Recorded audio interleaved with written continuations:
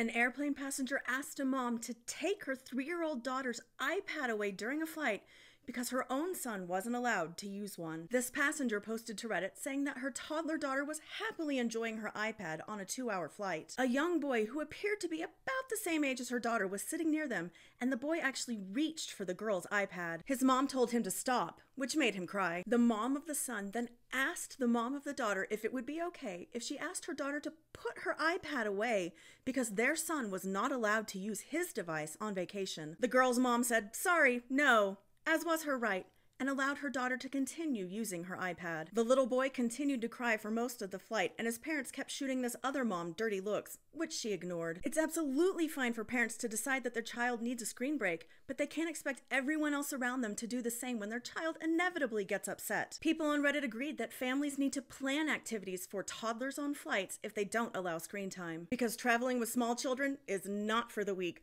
Throw some snacks and crayons and small toys at that kid. Too much screen time can have negative effects on language development and social and emotional growth. No one is arguing that toddlers should have unrestricted access to screens, but kids can learn that electronics are a sometimes activity, and maybe planes are a place where we allow them a little more leeway with access. It's important that we have rules in place for our children, but we can't expect other people to enforce them for their kids as well.